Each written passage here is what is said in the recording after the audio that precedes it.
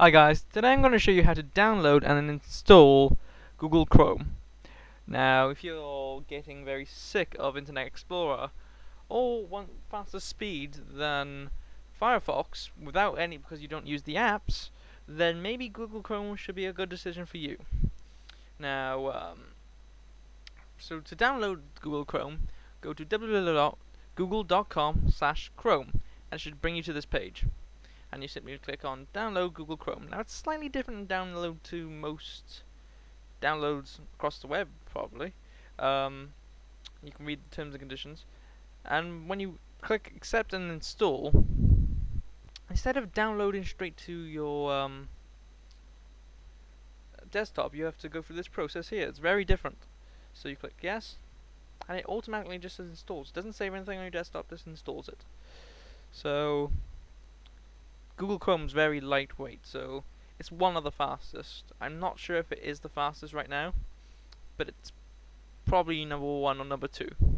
So, very fast. I tend to use Google Chrome on my netbooks because it's very lightweight. It's not very demanding on RAM.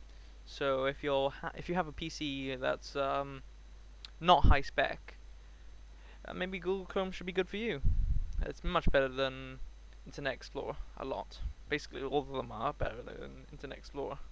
And here you go, here is Google Chrome.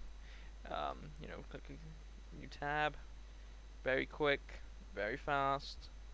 It's quite good, I enjoy using it. As I said on my netpads, quickly just put anything in. It's very responsive, it's brilliant. So, thanks for watching. Please remember to comment and rate. Oh, it's not even rating anymore, is it? It's more of a thumbs up. So, yeah, thanks for watching.